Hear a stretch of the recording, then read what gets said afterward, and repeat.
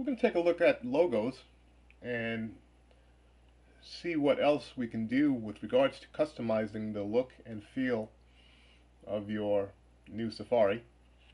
The logo feature essentially amounts to the ability to upload in a standard computer graphic form to show in the upper left hand side of your screen to the left of your location name.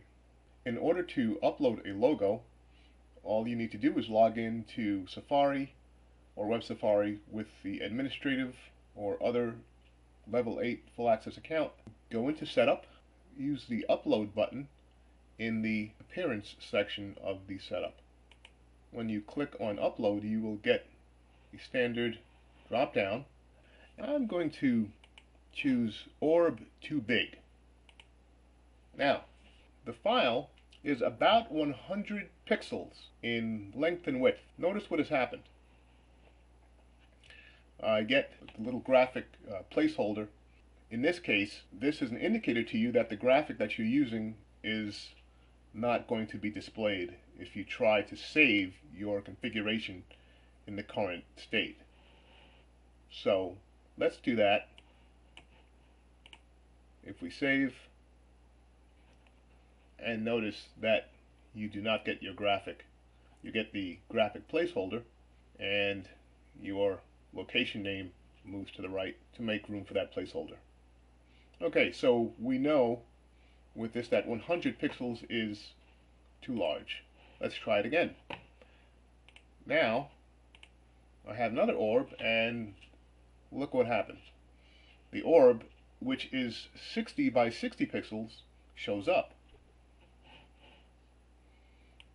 Let's go ahead and save, and indeed we can see that the orb does show up. Now let's look a little further.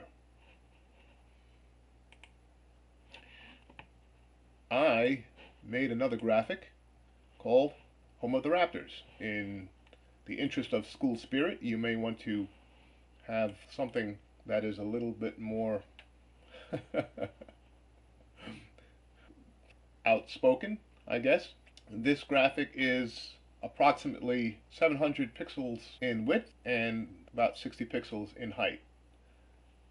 You will see that the location name still shows up to the right, and this should give you an idea of what kind of leeway you have regards to how big or how small or how long. So generally somewhere around 60 pixels, and whatever the length of your screen is minus what is taken up by your location name is what you have with regards to adding a graphic to your Safari background. We'll have a look at the final